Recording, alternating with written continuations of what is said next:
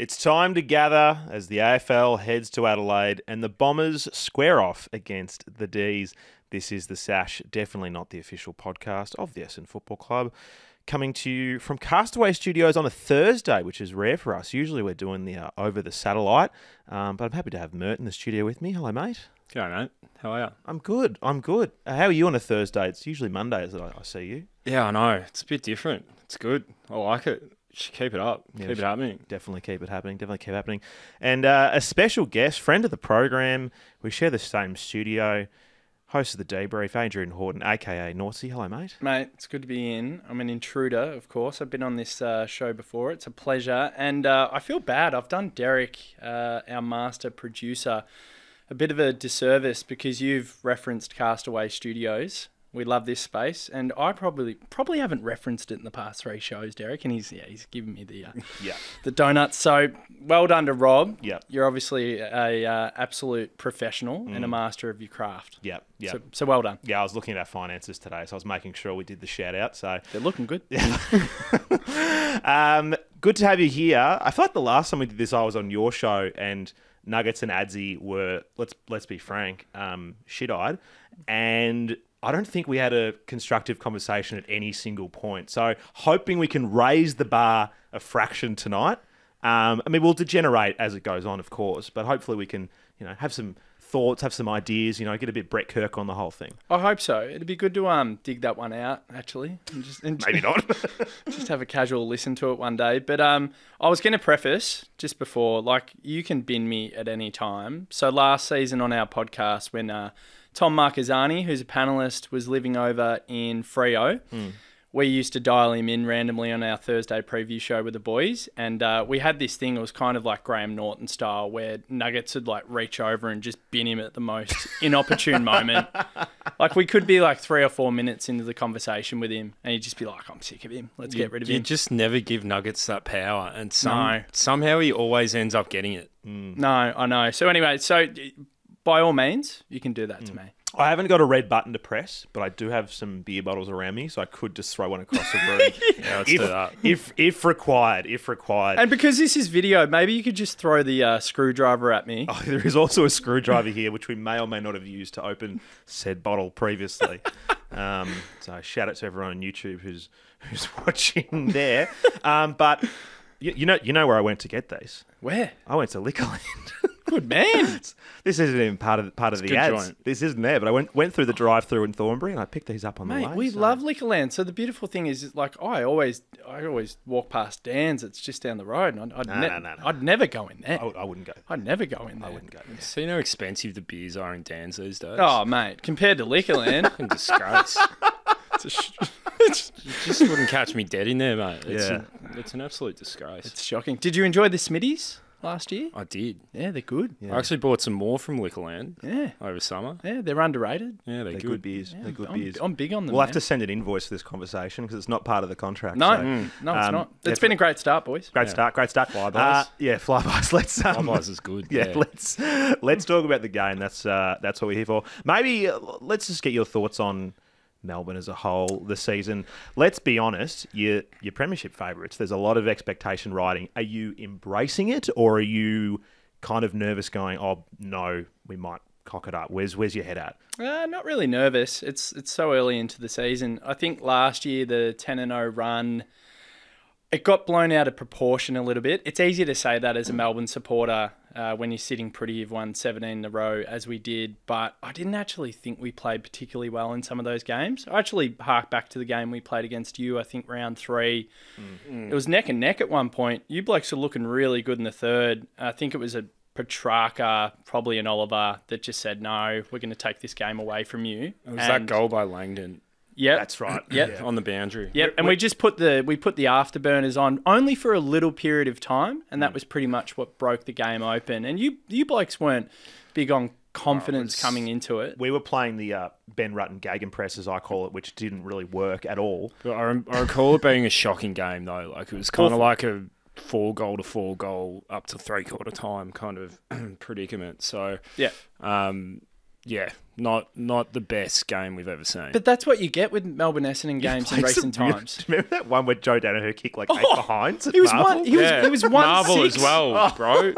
He was 1-6, I think, up to half time, and you guys had us on a string at one point. But the one goal that he kicked, it was taken back after he'd missed it from the boundary, and then he goes and he salutes the crowd. Yeah, because he's the biggest knob known to man. No, it was really weird. So I think like a couple of things here, like Melbourne Essendon games, never a great spectacle for whatever reason. I don't know why. They're just not high in quality. No. And then for Melbourne's sake, just talking about the 10-0 that I was before, I think we got a bit ahead of ourselves. I think we got a little bit cocky and arrogant. I don't see that in our DNA, in our makeup this season. I think we're hungry again.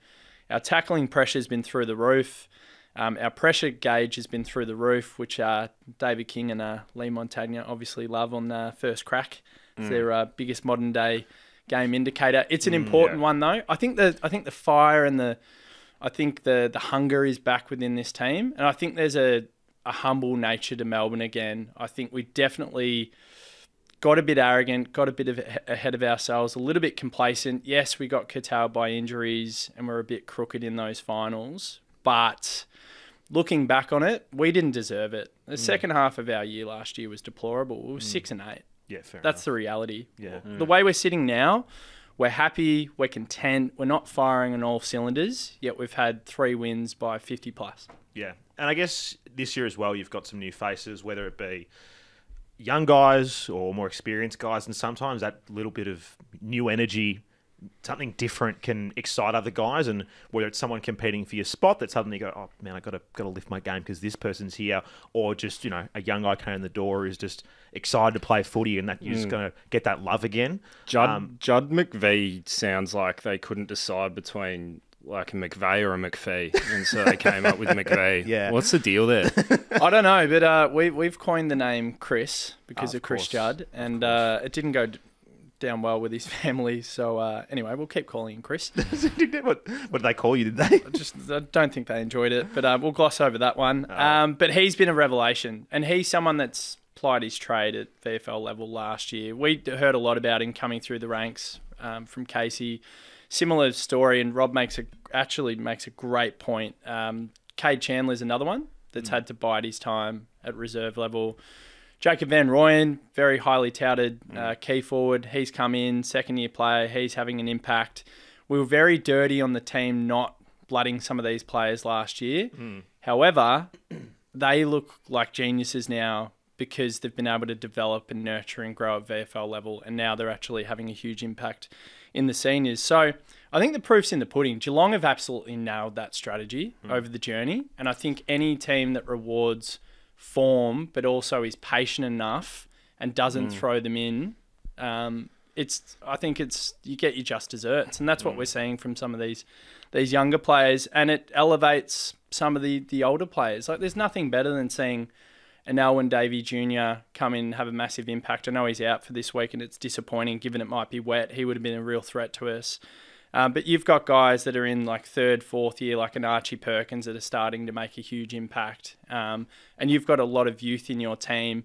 Those guys certainly have a huge impact on the senior players as well. Like, they just give them a massive lift. So Melbourne have embraced that this year. I've got a really quirky stat for you a little bit later about the comparison between the two teams, but Sure. I'm stoked that Melbourne have finally bought into the idea of promoting these players that have been playing well at reserve level. Yeah, I think, look, at least in the way that he speaks in press conferences, Brad Scott seems to be very much like that at Essendon. He's big on playing a person when they're ready, whether that's ready as a development from the VFL or ready coming back from injury. It's all about, bringing guys into success, and, I'm sure through both clubs, we can think of countless examples that we've brought in people who are either underdone through injury or they're just not quite ready for senior footy yet. And yeah, they've been crap. And then they get dropped or they re-injure themselves or whatever the scenario is. And that's just the pain. And, we all love the sugar hit as a fan on a Thursday, being like, oh, this guy's named. Oh, man, what could happen? Blah, blah, blah. But, sometimes patience is the best way to go about it, which can be hard when you don't win a lot. You've been patient for a long time, though. Mm-hmm. Too long. That's the perfect reaction. Yeah. Yep. Thoughts? The Mert grunt is synonymous with this podcast. Synonymous, isn't it? Yeah. There it goes again. I'll put it to you because like this is an Essendon podcast, and you don't want to hear me rambling on about Melbourne. But you're a month in. Brad Scott, for what it's worth, I think it was a great appointment. He's tough. He's uncompromising. He doesn't shirk any hard decisions. He doesn't give a shit. He doesn't care for sentiment. I think he's been great. You're banking wins. Like some people say, it's a kind fixture list. You've gone and played some of the cat and fodder that sit in the bottom four at the moment, but you've gone out and you've won. Yeah. So I think you've made a really encouraging start. I actually think Brad Scott will be fantastic for you in the long term. Do you agree with that sentiment? I think he's already changed a lot of things at the club. I agree with you about, I think he's the right man as far as attitude goes, as far as demanding and commanding a certain area of authority about him. I think he delivers a message really well. And if you saw how he responded to some of the things that were thrown to him on Footy Classified, for instance, on I think it was Monday night, he just responds so well. He shuts things down. He keeps his message simple, and that's certainly what some of the players have said as well. I know in the past that's been an issue. So, yeah, I've been quite, certainly very happy with him. I think the other thing is he's certainly changed things from a tactical standpoint. Like I know some people on Fox Footy have said that nothing's improved. It clearly has improved substantially. There's still obviously heaps of development to come, but he's made an immediate impact on the club, I think. Better behind the ball? Yeah, definitely. Like heaps better. We have improved. I don't think you could have got much worse than where we were last year, let's be frank. Yeah. We've improved. Does that mean we're a very good side and could go very far? Time will tell. But we have improved, and we've shown that so far at the start of the season. Now as Mert grabs his massive screwdriver to open the beer. Which one? The test now is, we've got an incredibly tough month ahead of us. Obviously, we've got you guys, we've got Collingwood and Geelong, so we've got 3 of the top 4 from last year in 3 weeks. And then we have Port. We have Port and Adelaide, and then we have Brisbane. Whoa! At the Gabba though, you've got a weird record there. Yeah, but that's because we played them with COVID. When the whole team had COVID. I thought it was 3 in the last 4 there. Yeah, we have an okay history there. But we're fucking mint. Yeah, look, we've good there. We've got a seriously tough 5 weeks. Yeah. And this is where we're going to see if things are standing up. I don't have huge high expectations this year. Even though we've had a great start, I still don't think we're going to play finals football. I need to see a lot more. But, if we can get through this next 5 weeks and win 2 of 3, win 3 of them, 2 of 3 would be seriously exceeding expectations. I think even coming away with 1 would be a really good position to be in. As far as where we are as a club. Yeah. Isn't that exciting though? Like you've started 3-1, you've put the teams away that you should have put away.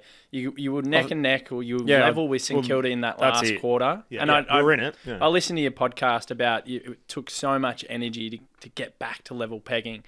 I actually agree with you. I think like the mental toll that it takes on a team, they're going a little bit harder physically as well, so you start to fatigue. Fair play to St Kilda, they kick away, but isn't that a nice position to be in, knowing that most of these games, if not all of them, are free hits, and you actually get a proper sense of exactly where you're at. That's not a bad thing when you're in another. I wouldn't call it a rebuild because it's not, but another reset as a club. Yeah, exactly. And there's been some changes with certain players in the list, playing in positions that we on this podcast were crying out for many, many years ago, but they just weren't playing there. And then suddenly Brad's come in and it's like, Andy McGrath's gone back to half back. Good call. We're actually playing our midfielders in the midfield all the time, stuff like that. There's a fair bit of debate for us about Kyle Langford and the role he's playing, which we can, talk about a bit later. But there's sort of confidence going, all right, we feel like we're putting the pieces in the right spots at the moment. It's just about betting in the system, getting guys used to each other and used to what they're doing.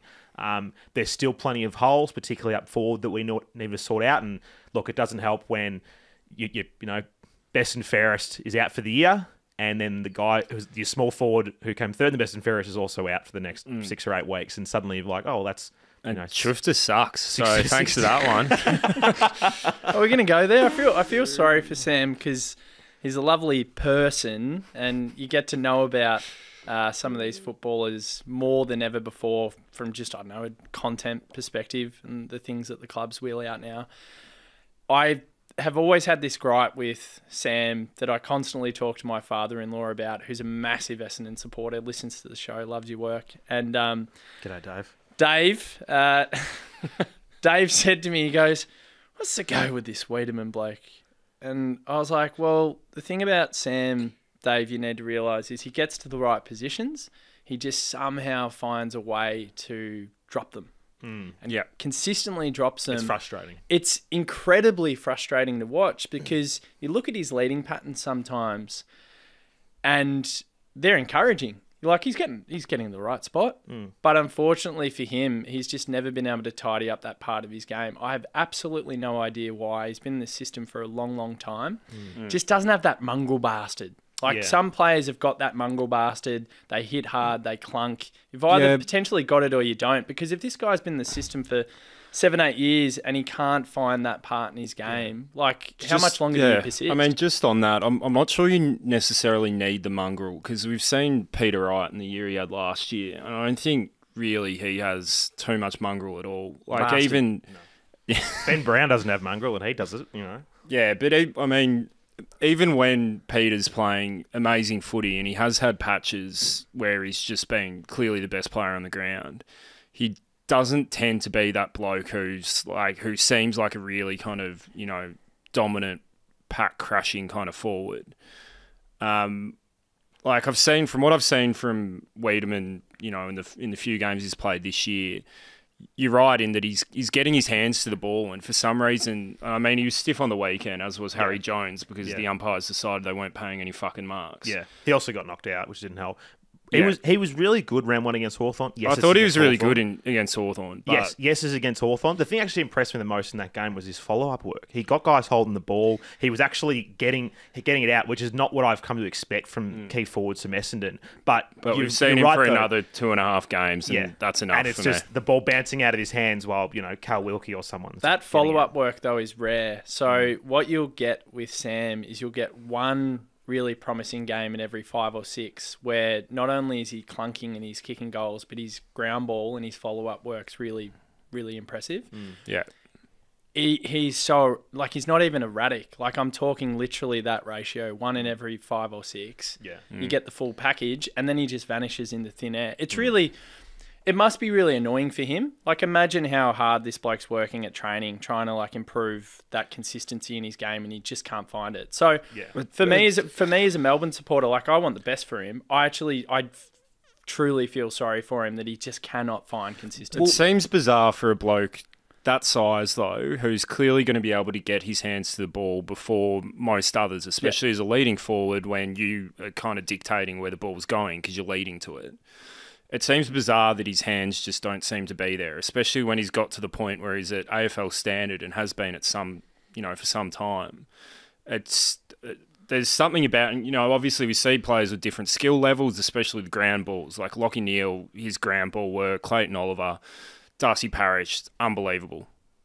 Hands below their knees, incredible.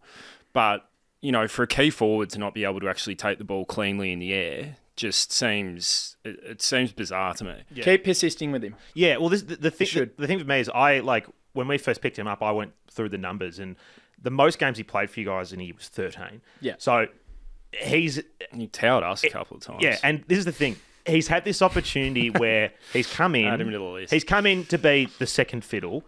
Suddenly, Peter's gone a week before the season. Now he's number 1. He plays one good game, then he hurts his toe, can't play week 2, comes back in and has a terrible game, then he gets concussed in game 4. So he still even had an opportunity to have 4 games in a row. So all I want to see from him this year is have 5 games uninterrupted, whether it's against awesome sides or not awesome sides, 5 games uninterrupted and actually go, because he has there's no one keeping him out of the team. No.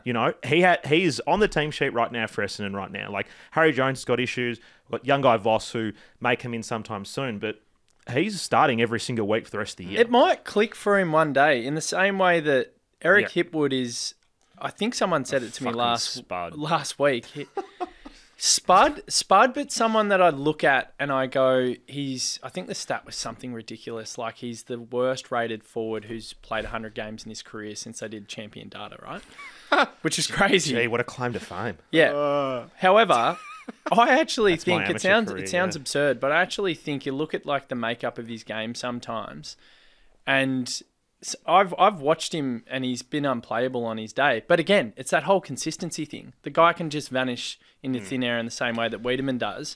But I still feel like the penny might drop with him one day where I'm not going to say he's not going to be a star, but I'm saying he might end up becoming an incredibly serviceable player for Brisbane to the point where Brisbane might win a flag with him. He's got a 6-year contract, so you'd hope it's some. Yeah. But you know what I mean? Like it's weird with big guys. But it happened with Peter Wright. Like, no one was expecting him to go the heights that he's gone to. Like, I always thought he was going to be handy, but okay, Mert was apparently. But like, he was knocking on the door of an All-Australian position if he kicked 2 or 3 more goals for the year, basically. Yeah. Like, he was in the top 5 for the Coleman in one of the worst teams in the league. Like, it's hard to kick that many goals in a team that sucks. Yeah, and can't kick to their forwards. Yeah. 80, how... I've got an interesting stat for you. Oh, no. I don't know the exact numbers, but I just saw it somewhere today, and it's completely unverified, so okay. I've probably made it up in my subconscious. Straight off Twitter, probably, yep. Apparently, Essendon... It was just basically a stat for every team on what they're best at. And our best stat is that we have the biggest differential in contested possessions.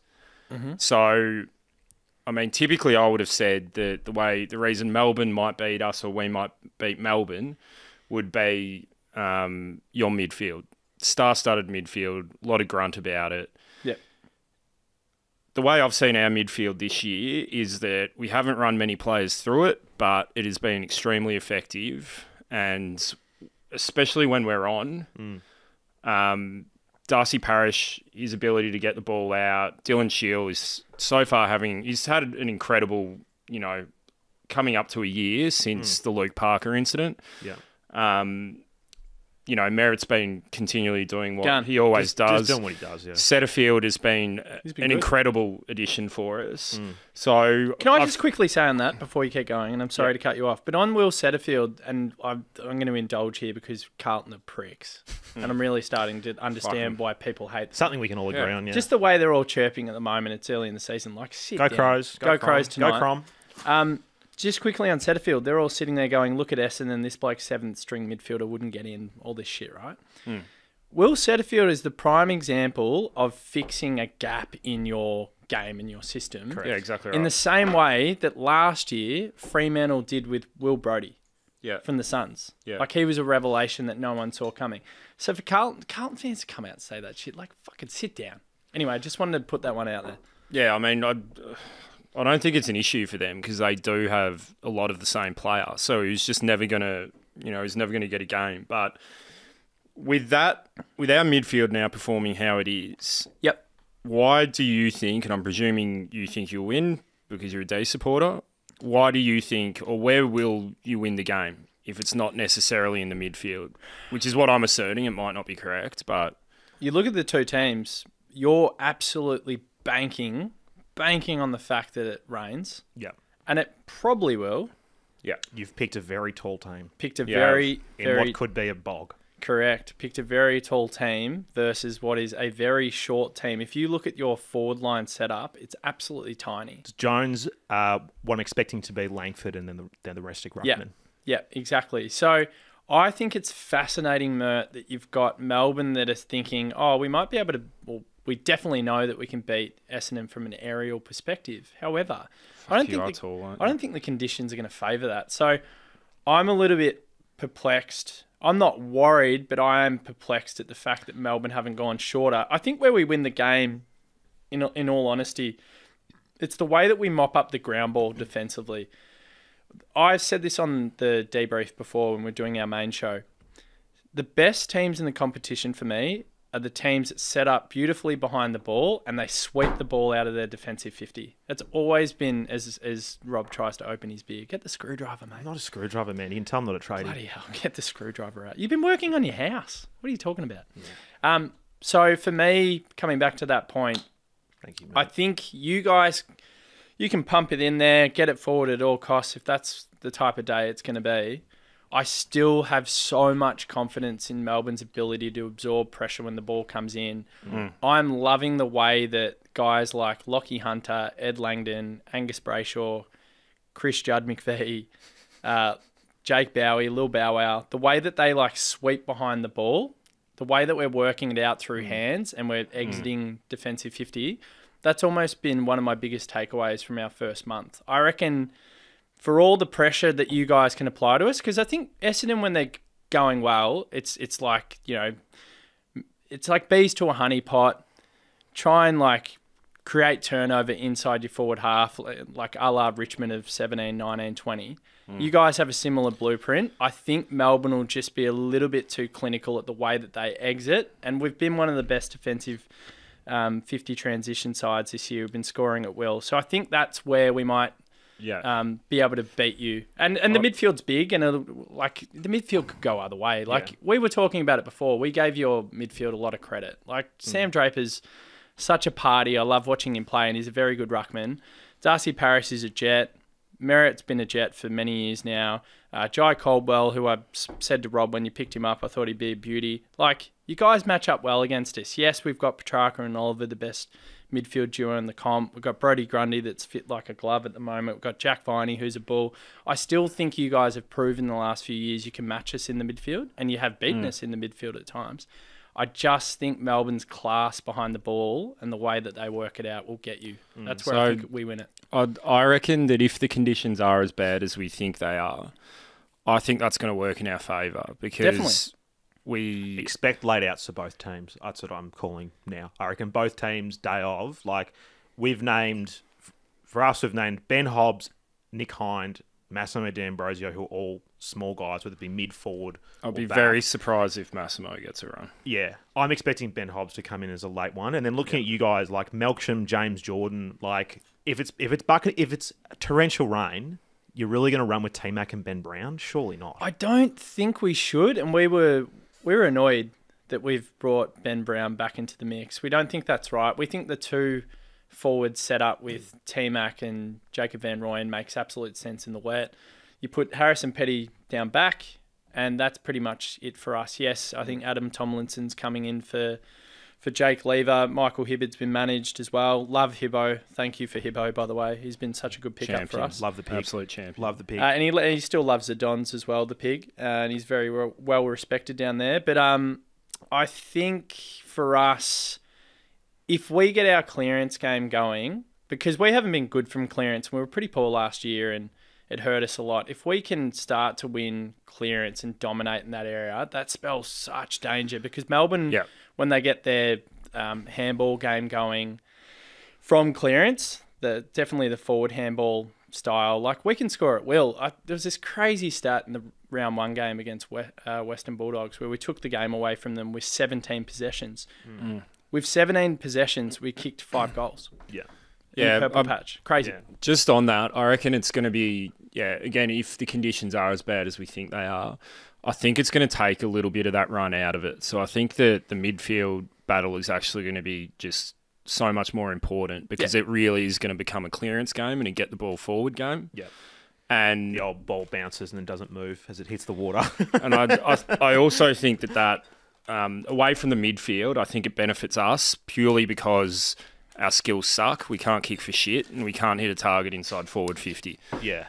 So that as much as it nullifies, the Stephen May factor, and obviously Lever being out also helps that. But 2, it nullifies our turnover factor, which costs us the game against St Kilda. Best game that Lever could ever miss if it's wet. Yeah. Because Lever, I love Lever. He's one of my favourite players at Melbourne. Man. But honestly, your man. Like Jake Lever becomes less valuable in these conditions because he's one of the best aerialists in the comp. Yeah, big time. Yeah, So it's it's fucking next to useless on the ground. Yeah. it's not a huge out given the conditions. Yeah. It sounds ridiculous, and it sounds like I'm disrespecting him. I'm not. But if those are the conditions, it's not going to favour him. Just one more thing as well on a point you said before, and you spoke about kind of that forward pressure type game plan. What I'm concerned about a little bit, and increasingly so with ADJ out, and to be honest, like I thought he needed a rest after watching him last week. And you hurt his shoulder a bit as yeah, well. So. like he's a young player, first year player. I think we need to manage him. So it's Owen David Jr. for any Melbourne supporters. Yeah. No, man, we love Davies. Yeah. It's They might not know we're running with ADJ as the Brothers in arms. yeah. It was the right call Has for Aaron me. got kids? Yep, Are those good? probably. Yeah. Aaron was a freak. Yeah. Alwyn Senior was a very good player, but Aaron was. I think Aaron was Elwyn Jr. is much more like Aaron than he is Elwyn. Well, if he's Senior. like Aaron, you got a serious player. Yeah. So Sorry, continue. my concern is just looking at our side now. And now in that forward line, we've got Jai Menzies, who absolutely does apply pressure, and he's done it very well. Harry Jones, who does for a big man, but he's never going to be a game breaker in that respect. We've listed Darcy Parish there, who won't play there. Archie, who does very little really in that respect. Paco, who can do whatever he wants because he's the best player in the game. Nick Martin, who won't play there either. So, and then we've got Will Snelling, who's probably realistically, he's the only one who's going to be playing that kind of small forward defensive pressure, frontal pressure kind of game in that forward 50. And Caldwell's the other one who'll probably be So there as well. he will do it, but we don't have that. I feel like we really miss out without having a Guelphy in there, which I can't quite believe I'm saying, but, had a great season last year. He's quick. He's so aggressive for the hottest player in the AFL. And, you chuck him in, or remove him from that side, and then, remove ADJ, and then all of a sudden we look a lot slower, basically. So... Yeah. I'm not sure that that's actually really going to be a factor at all. In fact, the last couple of weeks, I've felt like the opposition has waltzed it out a little too easily. The only thing I gleaned from that is Guelphy's hotter than Clayton Oliver. Obviously. Yeah, a touch, I think. It's a tough one. Before, we looked at the weather and all the teams that come out and all that different stuff. The first thing I thought about with playing Melbourne is that our issue for us is that if we kick the ball like we did against St Kilda, May and Lever and Petty are just going to mop the ball up. And if we come out of this game and, May, Petty and Tomlinson, for instance, if those guys have 10% marks between them, that's game over. They almost can't in We've those lost. conditions. Well, that's the thing. This is why the game has changed a little bit if the weather is as bad as we think it's going to be. So I've gone from being there are other parts of the ground that we look okay, but I'm worried about the fact that we're just going to kick it to your guys and it's going to come back at the other end. What if it doesn't rain? Oh, You mean the Bureau lie to us? Yeah. What would you honestly think just before the game if you're like, far out, it hasn't, the heavens haven't descended? Simply getting carried out before the first quarter's finished. Yeah. I'll be That's stoked what I'm thinking. because Mert and I are going to be standing there on the hill, so we'll be wrapped that we're not, drenched underwater. Yeah. Honestly, that would change. Quickly, Crows 4-1. Go Crom. Oh, yes. Fuck yeah. Fucking yeah. Go Crom. Derek loves that. Yeah. Yes, Derek. Oh, it's on. Oh, he's got the footy on too. How's this? Oh, check it back on. We've got it on the screen. This is... Gee, we're moving up in the world. We really are. So that was the thing for me coming this week. Now, there's something I'd like to get your opinion on, 80. And, I'm not sure if you've seen my weekly YouTube video that I spoke about this yesterday. I haven't seen the new one. Yeah. Can you ask the fans? Do they enjoy the first one? They are. Yeah, they've gained plenty of comments. I fucking hate it. You hate it? No, they hate it. Oh, the fans. Everyone hates it. I love it. So, the thing I flagged is that this is the first time in I can't remember how many games that Max isn't playing against us. Yes. And Max has done very, very well against our ruckman, whether it's Draper, He's Phillips. He's an incredible player. Max. Tom Belchambers when he was getting around. We'd come into that game and this podcast that we would do 5-6 years ago, you'd be like, oh, so who would you like on your team from Melbourne? We'd be like, oh, Max Gawn's good. that Skinner. Yeah. That's so good. What's that about? was us 6 years ago.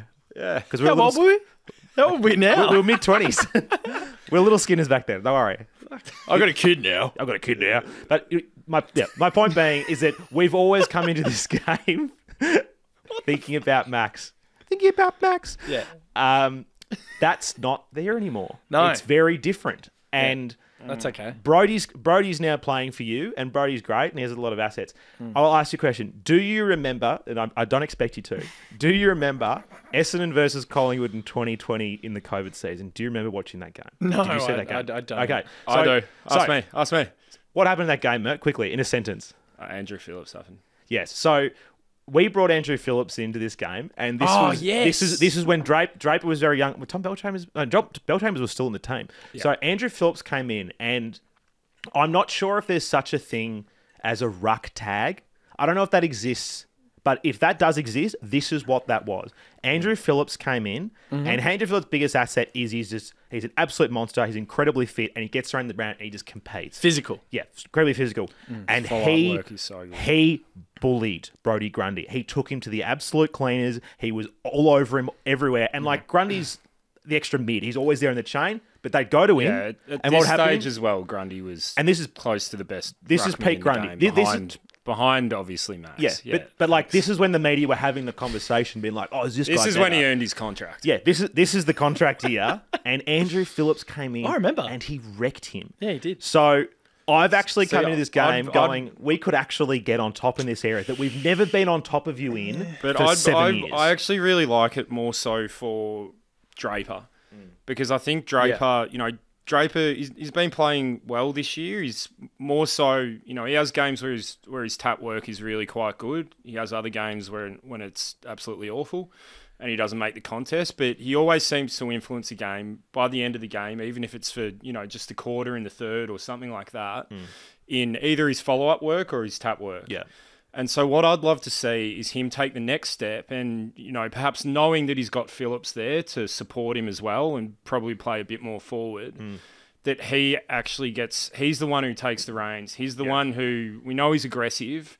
He's aggressive towards Grundy and he really acts as that dominant ruckman and tries to enforce himself on the game a bit more because he's done it in the past, but when you've got a Grundy, and a very good ruckman in his own right, but you got one Grundy against two of our big blokes, then I'd really hope he takes that opportunity. I agree. We spoke about that before. We said it's a big task for Brodie. He's had an awesome couple of weeks, but he had to come up against a Peter Laddams and not a Tom Hickey against Sydney. He did a great job. He absolutely murdered him. He was that second mid. Adelaide kicked another. They're up by 29. Go Crom. It's only halfway through the first. Go Crom. Go Crom. Come on. Hate Crom. They're my new hated team. I go to bed at night, every single night, thinking about how much I hate Carlton. Oh, mate. I get it. Welcome to my fucking world. I honestly understand it now. And then the second thing is Phillips has done a number on him. I've forgotten about that. Brodie came up against Bailey Williams last week and it was a bit of a makeshift setup for West Coast. They didn't have Nick Natanui. Again, he ran right. He had an amazing game, Brodie. He's had an awesome fortnight. But we said, this is a big test. He's got a very good up-and-coming star ruckman in Sam Draper. I think in maybe 2-3 years he'll be one of the best rucks in the game, potentially out of the throne of a Max Gawn. That's how highly I rate Draper. He's a cool dude too.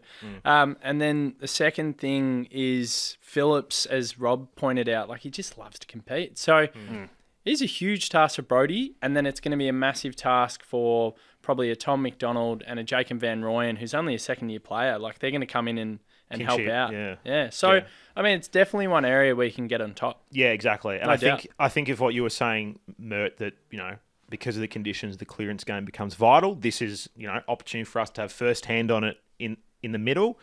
Brodie, though, his strength is just getting around the ground. And so the test is going to be that, if we do butcher the ball going forward and then when we butcher the ball going forward, the Melbourne players are rebounding it, is Draper or Phillips able to do the work to make sure that Brodie's not just being that extra mid? Because if he is just freely being that link, I think that's where he can hurt us. I think the way he could probably get us as well is, and I'm not sure how he's played this role this year. Obviously, Max has been, I think, the one who's gone forward a lot in the past. Well, he's increased that certainly into his game. I'm not sure. Do you think, like, do you see him as perhaps drifting forward if we've got only the one ruckman, one off? Do you see him as trying to exploit that and go forward? He normally likes to, as you pointed out, get involved in that handball chain and become just an extra player in our He's more of a moves anyway. Dean Cox type. Absolutely. ruckman, Yeah, very much so. Just loves getting around the ground. Likes to get a bit of a gap on his opponent, his direct ruckman. Is he good at getting back in the hole? Because that's when I think of Gawn, yes, tap work. I think of Max Gawn. I think Max going back into a pack. Yeah. And taking a huge intercept mark, and then just Melbourne steady. Just think what I think of Gawn. You think pack mark. Yeah. Max Gawn. No, that's not Brodie's game. It never has been. He doesn't do that much, and it's not his role, and I don't think he's been directed to do that. That's where we've probably got... I guess that's why you got those other guys. Well, that's why we've got an embarrassment of riches when it comes to tools down back. So Petty, Lever and May do that all day and every day, and Adam Tomlinson's actually he's in really, really rock solid form. I think we were harsh on him last year because he was still coming back from that ACL. He looks like he's getting back to the form that he showed in 2021 before he did his knee. So we're lucky that we've got those great intercept players that can zone off. Because I think just looking at, and kind of what I was trying to get to was just looking at our defence, and, you know, we've known this for a long time, but we're short, you know. And I mean, Ridley, it seems like Ridley off the back of, you know, the games we've played this year, which is obviously limited number of games, but he's back to what he used to be. He's back to what he was before last year. Zerk Thatcher's playing really good footy for us, and, you know, then he's our anchor, basically. They're basically, he's the big one. Ridley's really only, you know, he's 6'4". He's not a proper tall. Zerk Thatcher might be an inch taller than him. 6'5", yeah. Yeah. Away from that, we don't have much height, and we've had Jaden Laverty, who's 6'3" at best. But none of your guys are like 200 centimetre guys, are they? We've got Ben Brown. How big's Roy? And then he's big boy. New kid's massive, isn't he? He's a big unit. He'd be sitting at about 6'5". I'm not really. It's funny how you say big 6'5" is big, and we've just been saying it's small. I'm not really. I look at this game and I just don't think about the tools too much. So there's a few players in our forward line, the mix that we absolutely love at the moment. So Neil Bullen and Spargo are winding the clock back to our premiership year. They've been awesome. AMB is a great player. They've been absolutely awesome. And then Cade Chandler, who's come in, has been an absolute revelation. He's had to, as I said before, bide his time to get into the team. He puts on so much pressure. And I think the one player who will be the game breaker and will win this game on the weekend is Cozzy. Yeah, Cozzy is the perfect looking at player. that forward line that they've got, and I'll say it for the listeners. 7 goals, Crom. Cade Chandler, Bailey Fritsch, A&B, Alex Neil-Bullen, Charlie Spargo, Ben Brown, Cozzy Pickett. That's the kind of balance. As, you know, as much as we've said you've gone tall and you have in your defence, that's the kind of balance that I am talking about with our forward line that I would like to see in terms of those smalls who are going to create pressure on the ground. Yep. When the ball hits the ground. But in the same vein as we talk about Cozzy Pickett potentially being the match winner, and he kicked 2-5 last week and had 3 goal assists. Just while we're at it, the guy could have kicked 5 and had 3 goal assists. He's like Paco, which is berserk. Yeah, no one's like Paco. So Jake Stringer. And we didn't even bring him up in the podcast before. I mean, it was very Melbourne-centric, and we didn't do a review show because I got food poisoning from said pub. I'm not going to shame them. Say, name your dog. No, I'm not going to. We've done that before and pissed off a pub, and they had to call us and go, "Can't believe you called us out." Yeah, they give you free beers, though. No, I did see the owner of that particular establishment once, and we had a beer and we broke the ice and spoke about it. But Jake Stringer... We sit there and we go, okay, we can match up on a Harry Jones. We can match up on, you know, if Kyle Langford goes forward, we can match up here, there, and everywhere. But, like, Jake Stringer is so friggin' difficult. Like, in the same way that Bailey Fritsch is so unbelievably hard to defend, I think he's one of the slipperiest forwards in the comp. So yeah, absolutely. It's going to be really interesting.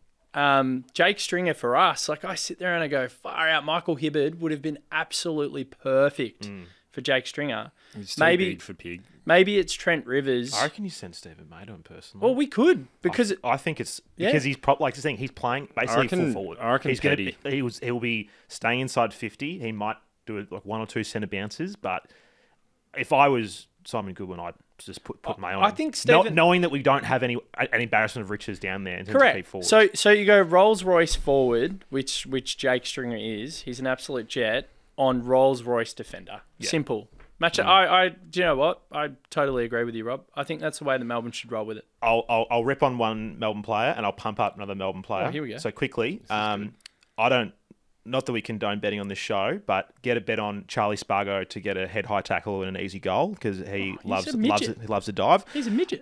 Second one, big pump up. Now, a guy who is new to Melbourne, and you might not know this. Historically, Lachie Hunter tortures Essendon. He has done it countless times to the Bulldogs, loves to play against us, gets a lot a very good player. Also loves diving, that guy. Yeah, but he came from the Bulldogs, as expected. Exactly right. I expect him to have a very good game. Like our wingers, they're good young players, but they've got a long way to go. Nick Martin, incredibly talented player, could end up being one of Essendon's best players in a few years if he's not there already. He's a Royce. He's a Rolls Royce. Sam Durham, absolute workhorse, needs to get better with his skills, but just go so hard at it. Very young guys. I think Lachie Hunter might have that little bit of extra experience in the footy smarts and could take advantage of those guys. Oh, I agree. Lachie Hunter has been incredible. It's been such an amazing pickup for us. He holds his width in the same way that Ed Langdon does. Melbourne have got the secret weapon. The way that we use our wingers is, I think it's one of the most... I would almost say it's one of the most critical, invaluable things to come out of footy in the last few years. All right. Can you all just raise your glasses real quick? What are we doing here? Crom 49, Carlton 7. Yay! Woo! Oh my God! Touch wood. Fuck you, Sardi. Hopefully they keep it going. That's wild. And hang on, there's still 5 minutes left in the first quarter. Derek, how good's gather round? How good gather round's fantastic. Yeah, it's my favourite round ever. Tip the crows. Continue. Sorry. I just think you've made a great shout, Lachie Hunter, and the point I'm making. He's a really good player. Point I'm making about the way that our two wingers work, they get us out of trouble. They roll back defensively, and then they link up and get involved in some of our scoring attacks. They've got huge tanks. I didn't realise how much of a tank Lachie Hunter had. Maybe it's something he worked on in the pre-season. You have to play on the wing. Well, Melbourne probably said to him, they go, hey, mate, here's a complete reset. You've been at the Bulldogs for 10 years. Your old man was there. He's a father-son. He was in the change rooms as a little tucker. Father-son? Yeah. I didn't know that. So he's like, he's absolute Bulldogs diehard, right? And he's come through the ranks. And then suddenly... for whatever reason, they want to kick him out of the club. We've heard about some of his off-field issues. And then they get him into Melbourne. And Simon Goodwin would have just eyeballed him and gone, you fuck up here, you're going and playing at Casey. And no one wants to play at Casey. Trust me. Yeah. It's pretty awful down there, especially when it's wet and windy. And he has just taken this opportunity with both hands. So I don't know that he wouldn't have had that kind of fitness anyway. I understand what you're saying. Yeah, I understand what you're saying as far as the performance is concerned. But... like, this is a guy who's also a multiple... I think he's multiple, isn't he? All-Australian? He's got, I think, He was 2 years ago. One All-Australian. He's won one BNF, and he came third in the BNF in their premiership season. It's pretty good going. And he won a flag. Too. And he won a flag. Exactly. So great shout, Rob. Not bad. Do you want me to pull a few out before we start to wind down? Yeah. You can tip on one and then pump up another. I'm not going to tip on any. There's too many to tip on. So, it's too easy. we as Marcus said before he left here, we do it enough so he doesn't need to. No. And I mean, I'm not going to tip on too many. I've softened in my older age now. I don't speak like a little boy anymore. Kyle Langford, I think, has been growing as a player. I think I really like his development. He's a gun. Definitely a player that Dave, the father-in-law, has been happy with. Mason Redman, he's a prick and I love his toughness.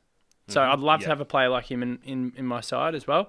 And then I'll give this boy the biggest pump up. So this is the kid he's a poster boy, but I reckon he's going to be a genuine star. He's the bloke that he'll put the team on his back. And I think he's the one that you don't model your whole team around, but I think Archie Perkins is the one. And I mentioned it to you, Rob, in the office like 2 or 3 years ago when we had the debate around Nick Cox, Harrison Jones, Archie Perkins. And you asked me, and I was like, mate, It's Perkins. It's 100% Perkins. He's starting to prove his worth. Or he's Perkin according to Fox Footy these days. So. Yeah, he's What? Yeah, go watch the game back from Sunday. Bloody Mark Howard and he's Perkin. Howard and oh my god, the other one. Anyway, Cam Mooney was like, oh, Perkin. Fucking idiots. Perkin. He's an absolute jet, and I've been really impressed with his trajectory. I think he's going to some high places. I think he needs to take the next step, and I thought he might off the back of his round one. So we'll see. Yeah. He's Rooster too. He's so hot. Yeah, he's and an interesting one for us. And look, we've spoken to death about it on our show, but you know, I'm pretty sure you're running this as a simulcast on your program anyway. Who knows? I've got Marker on my podcast, so it goes to weird areas. Yeah, but which I love. With Perkins, we've wanted him to play a little bit more midfield time. So we've been talking a bit on our show about centre bounces tendencies and who's been going there. Essendon has used the least amount of players of any club. We've had 5 through there. 5, actually, it's including 6, the ruck. So excluding rucks. We've had 4 who Parish. have had 99%, and then Caldwell has gone in for like 4 or 5. Paco has gone in for 2. So it's the same. Mert, Parish, Shield, Setterfield are the 4. I can give you the numbers now. We've had Caldwell like less than a handful of times, and Paco in twice last week. So and that's it. Mix it up. I know exactly. So we've got Archie Perkins sitting in the forward line. We got a Nick Martin who can run through there. Obviously, Jai Caldwell's the big one that we all want to see through there. Kyle Langford, arguably, and then we've got a Ben Hobbs sitting in the 2s at the moment. He'll become a player. Ben Hobbs will be an absolute jet. He's come back from injury. He'll crack in the side. But we spoke it a bit after our St Kilda game, and you know we referenced Melbourne because the argument for keeping those guys is like, well, if I've got a Ferrari, why would I put it anywhere else? So, but the difference with you guys that you've got your top 3. Viney, Petrarca and Oliver. But then the spread through your James Jordans and guys like that is a lot more, where we've literally, I'll give you the numbers, 80. Zach Merritt's gone to 88. Parish has gone to 88. Setterfield, 85. Shield, 76. And then the next midfielder, Caldwell, with 6. Wow. Stringer with 2. So it's a lot of trust in that. I've had a few North Melbourne supporters. I know they exist. I was surprised. Hit me up and said when he was at North, that's what Brad Scott did, is he goes, these are my guys and I'm just going to back them every single week. And there's an argument for why it's good. There's obviously an argument for why it's not as good. But it's an interesting thing. The game's gone away from that, though. It has. Like, Geelong proved that last year. Geelong were amazing at the way that they kind of shook it up in the middle. Yeah. I find that really interesting. I've got one for you as well, because I know you Essendon folk like to spruik this one, but average median games last week in round 4. Yeah, I think we're quite high up there. Well, listen to this one. So no surprise, Geelong at 155. Second is Melbourne at 132. For games. For games, average, median. Western Bulldogs third as a huge drop-off to 108. And then it kind of meanders into the hundreds, 90s, 80s, 70s. You guys are sitting at 15th on 65 games. So Melbourne are double, essentially double in terms of average median games. However, this is mind-blowing. Couldn't believe this. Average age, Geelong again, oldest, 28 years, 160 days. Bulldogs are second, Collingwood, Richmond, blah, blah, blah, blah, blah. You drop all the way down to Melbourne, who are pretty much halfway through this list at 25 years, 212 days. Essendon only a couple of rungs below at 25 years and 88 days. So what that says to me, which Melbourne we've been really lucky with this. So we were able to do an absolute full rebuild where it's just all about continuity and playing kids from 18, 19, and you just play them forever. When you got guys like Brayshaw at pick 4, Petrarca Brayshaw at pick 3, Petrarca at pick 2, Oliver at pick 4, we were able to play those guys from day one. And then you got guys like Cozzy, who at 21, he's played 64 games. Rivers, who's 21, he's played 56 games. Petty, 23, he's played over 50 games. Spargo's only 23, but he's played 87 games. So the difference there is, like, people like to talk about, Melbourne are in the sweet spot, which I said to you today, Rob, and they are. They're definitely in their premiership window, and hopefully we're there for the next few years. But We've also done a really, really good job to promote youth, keep that list young and keep ourselves there for as long as we can, still noting that we've got the second highest average games, but we're sitting mid-tier now in terms of age and experience. So I'm really happy about that. I thought we'd come out looking a lot older than what we were. But the comforting thing for Essendon fans is just the sheer fact that you've got so many years ahead of you to develop and grow, and you've got to exercise a bit of patience. And I know you guys don't want to be patient anymore, but it bodes well for both sides. Yeah, if the way that you look at that. Yeah, it depends which way you look at it, because the way I look at it is that it's quite damning in terms of our development of players, I think, because... Oh, he's gone the negative lens. That's not Mert. Yeah, well, if you look at you talk about the age difference there, and there's really not that much, whereas there's a massive gap in the games, which is what, that's what I've taken out of that. We've turned over a lot of players in the last few years. A lot of players have either left the club or have been delisted, that sort of thing as well. And then we've obviously brought it. We've got a few guys who are older, but actually just haven't played a great deal of footy. Like Phillips, for example, is one of our, older players, but he's only played, let me have a look, 65 games. You know what I mean? He's 31, but he's played 65 games because he's been a number 2 ruck his whole career. So there's a few guys like that kind of skew the data. I think the other thing for us is that, of our last 4 first-round picks, or no, 5 first-round picks, there's only 1 in the team right now. They're all injured. You know what I mean? So it's like I'd love to have killed us. Yeah, like I'd love to be in a position where we've got a guy who's 22 who's played 50 plus games already. But the only guys that sort of happened to was like Andrew McGrath had a very good run. Zach Mert has played. He's almost played 200 games and he's only 27 still. Like those sort of guys where we've just got so many guys who've just come in, have come out, have come in, have come out, and just haven't had a lot of continuity. And I think that does skew the games towards us. But yes, we do. We do still have a very inexperienced core of guys there. So. You definitely do. I think you're on the right path. I often have these conversations with Dave, who's getting the 3rd or 4th mention tonight. He'll absolutely love that. He'll be basking in that tomorrow. Shout out, Dave. When he texts me. I'll invite us down to Lawn, Dave. Yeah, mate, love to get you there. We had a nice trip there once. But in all honesty, yes, people will know this, and people that have listened to this show for a very, very long time. I do have a particular hatred of Essendon. It comes from my childhood. So, and just being around people like Mert. So I do think you're on the right path. I do think it'll eventually happen. I've always got this theory as well, you can't keep a big dog down for too long.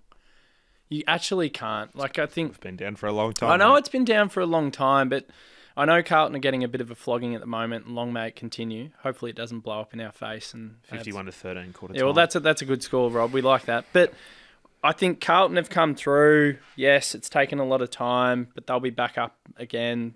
Unfortunately, they're going to be contending for flags in the next 4 or 5 years. I can't see why they can't with that list at the moment, the way that it's grown. Richmond, they were down for a long time. I think the way that the AFL has manufactured it and engineered the system that we see, and let's not forget, you guys are coming out of one of the most awful, controversial sagas of all time that it could rock any club, could almost send some clubs into administration. They never come back from it. Honestly, absolutely would have. There are some clubs who would have folded. Could have sunk a few. Could have sunk a few clubs. So Carlton would have folded. I actually would have. We wish they did. So that's been lingering. That's been lingering, right? So I think the way it's all set up, I think you'll have your time in the sun. You've had a lot of false dawns with a few coaches, but I don't know. For me personally, trying to be objective, I do think this reset with Brad Scott might actually be the one. Yeah. And all you have to do, and I've said this to you for a long time, Rob, all you have to do is just get the monkey off the back with that first finals win. Definitely. That first finals win could be the cure and the catalyst for everything. Several days after that. Oh, of course. But I've booked that in. I genuinely believe I've quit my job. It's that one little pressure release valve that's become a giant bolt and nut in the fabric of the club. Once you get rid of that, I reckon you'll see a very different football club. Yeah, and that's the thing. We had to spill a lot of blood end of last year to do the right things, and the media had a field day as they always do when any club has a spill. But there was always a part of me that was like, I feel like the right things are happening.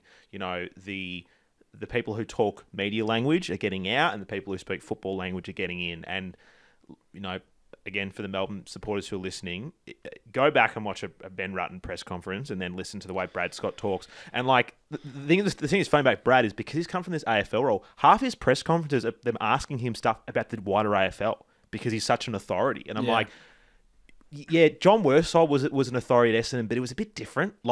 He actually came to Essendon because he wasn't that highly rated anymore. He was kind of a little bit washed up, whereas Brad Scott is still pretty, he was.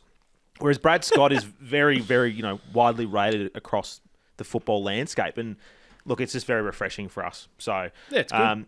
Yeah, I love it. And yeah, you guys are probably going to win the flag this year. We like to wrap up with some predictions on our show. We get pretty wild with them. So do you do a bog? Yeah, so we go. So we go. Obviously, it's best on ground. It's best on ground. Most goals, and then the story of the game, like a little headliner, some little thing that's going to happen. Jesus. And yeah, it can be serious. It can be an absolute piss take. It doesn't mean anything, but it's up to you. So I'll throw to Mert first. Just put him on the spot. What do you got for me, Mert? It's not going to be that interesting, to be honest. Okay. It never is. No, it never is. Never is. Yeah, I think following on from last week, it's just going to be Paco kicking another 5, hopefully more behinds and goals again. Yeah. 4-6? Yeah, I reckon. 5'11", I reckon. Yeah. 5'7". Yeah, 5'7". Dominant display again. Somehow not going to get best on ground. It's going to go to Draper, I reckon. Big Drapes. Yeah. Are you winning? No, fuck No. So we predict win, mate. We predict our own players, but we don't actually say if we win or lose. Not here to win. So you got a couple of bogs, but you don't win. Yeah, best on for our team. Oh, yeah. Sorry. So you do the same for you. Random prediction is, in an ambulance by halftime. Yeah. Being you. Yeah. Interesting. Do I go? Yeah, you Do can I go. take the floor? You Okay. can go. So are you predicting Melbourne by how much? Just quickly, Matt. How much? I'll give you a goal, mate. Give us a goal. Oh, okay. One goal. A tight one. Yeah. Um, It'll be one goal scored for the whole game in the wet. That'll be it. Interesting. 6 Yeah, points. but 6 points to 5 behinds. That's Yeah, the game. Yeah, Paco somehow kicks 5 goals. Yeah. Yeah, so I'm going to go an absolute Melbourne Essendon classic, just a turgid, horrid, awful game. Worst game of the round, which it tends to be. Yeah. Turgid. Historically. I like it. Yeah, turgid's a good word. And we'll go something ridiculous like, I don't know, 5-17 to 5-17 to like 7-20. Melbourne just get it done by a couple or 3 goals. I honestly think we'll only get it done by that much. I really do. I think it'll be just so dour.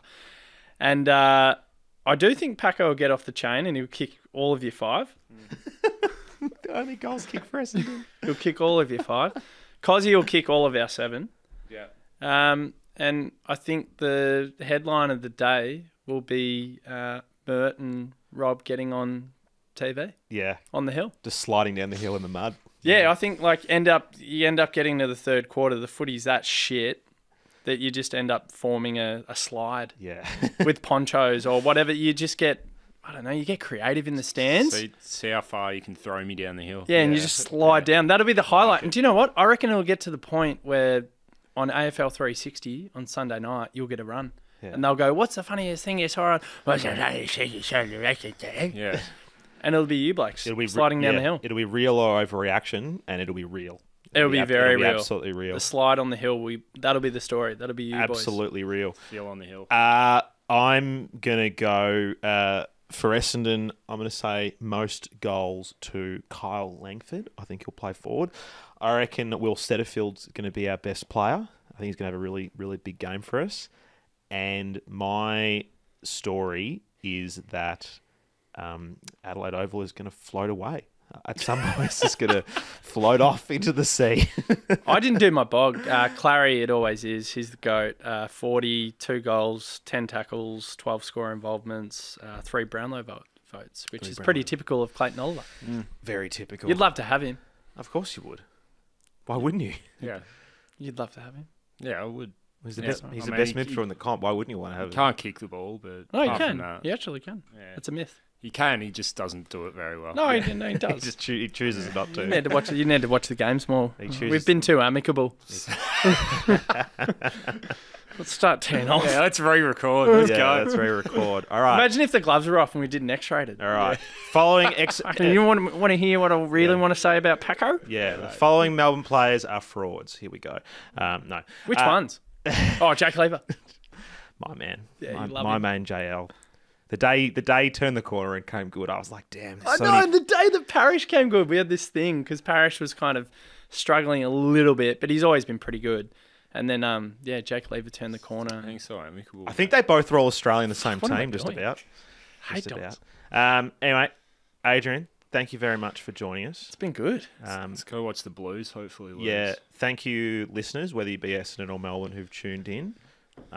Shout out to my brother-in-law and my sister, who are about to have another kid on Monday. Very exciting. So another little D supporter.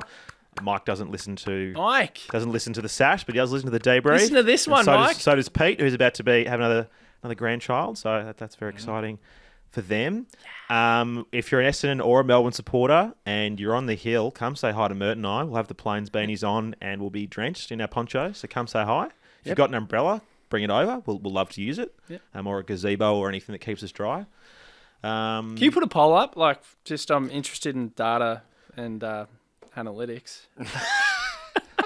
All right, nerd. Can you put a poll up and say, like, You going? Question mark. bring me back next year or ditch me? Oh, for you. Sorry, I Yeah. thought you meant like you going to. Nah, are just you going to being a Adelaide guest Oval? on the show. Like, do people enjoy this? Or they're like, can you fuck that Demons bloke off? He's shit house. I don't know. I think it's all right. No, I think it's actually been quite an insightful I've enjoyed the pod. hell out of it, but Been I'm just quite analytical, which is unusual for us. I don't know. I thought we're getting older in age. We're yelling less and we're asking more questions. well, I've got a Less child. so dog of the week, which having- sucks. Having Yeah. a child's changed me for the better. Yeah.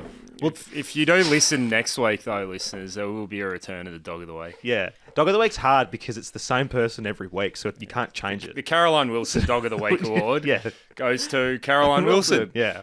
Yeah, if we... Occasionally Sam Mitchell wins it, but then it flips quickly back to Cara. So. Oh, Carol. It's too easy with Sam Mitchell these days. Yeah, it is. He's doing all the good work for us, taking down that disgusting club. Yeah. That's one thing that I wholeheartedly agree on. Yeah. Can't stand them. It's great to see them down the bottom. Yeah. Thank you, Sam. It is. Thanks, listeners. Appreciate your support as always. Thank you, Derek, for hosting us here on a Thursday afternoon. Love you, Derek. Thank you to Liquorland for these delicious Peronis that I'm drinking. Thank you very much. Wait, Derek's flying high with the Saners. Oh, no. Saint's doing pretty good. Saint's doing pretty Oh, good. look at him. There's Mason Pretty Cox. nice and smug. Pies show on Monday is going to be in here. Mason Cox going to be in. If Saints get up, Derek, you better be in full regalia. You better be in full regalia. Just full St Kilda gear head to toe. I like seeing the Saints do well all of a sudden. I'm it's good. slightly into it. Yeah. Yeah, Ross is a pretty good coach. I don't like saying it, but he is. Don't like Ross. Anyway, thanks as always, everyone. Thanks for listening. Up the plains. Go Go Dogs. Sorry. I have one thing I need to pick you up on. No. What? Why is your jumper for the Anzac Day round got a bomber on it? Your jumper has a bomber on it. That is the design. Yeah. Why? I hit up Purdy. Why? Well, you got to sell your Plains merch. Yes. So you're putting it on Melbourne I stuff said, now. Purdy, help a brother out. Get the bomb. Get the planes on Help there. the Sash out. Oh no! I just found that really really strange that Nah, you have what is essentially the logo of another club on there. Yeah, it is. Yeah. Like imagine if we just like brought out a Guernsey for I don't know, let's say Dreamtime, and it had a hawk on it or something. Like I don't know. The last thing I'll say on that is like I'm sure it's got meaning. you and probably, whatever. of course, it's got an amazing meaning. Like one of the only reasons we sit on this land and we have all our freedoms and our autonomy and the ability to do a podcast right now and talk absolute nonsense is because of all those people that have sacrificed their lives. Yes. But I just feel like they're running out of designs. Like, and they're just getting to this point where they're like, shit, what do we come up for this year? I actually don't mind it. We ran out a long time ago because we just redo it every just year. on that though, I love Anzac Day and the Collingwood Essendon game, biggest game outside of the grand final or final series. It's amazing. It's absolutely amazing. I love watching that clash. But to be a part of it the night before, we talk about it on our show, like it's an absolute privilege. Like we love playing Richmond on that night now. We're just happy to be a part of it. I'm not sure which club it was. One of the NRL clubs did a design for, Anzac Day, and it had like an image of like some soldiers on it, and then someone pulled it up that apparently it was a photo of American soldiers in Afghanistan and wasn't even Australian or New Zealanders. Oh, what? Just did a Google job? Yeah, apparently. So yeah, Fucking some hell. real NRL areas. Sort there. yourselves out, NRL. But yeah, anyway, go Plains. Looking forward to a great weekend. Gather round, everyone. Come gather round us. Yeah, Clayton Oliver, he's the GOAT. Gather. Bye. Bye.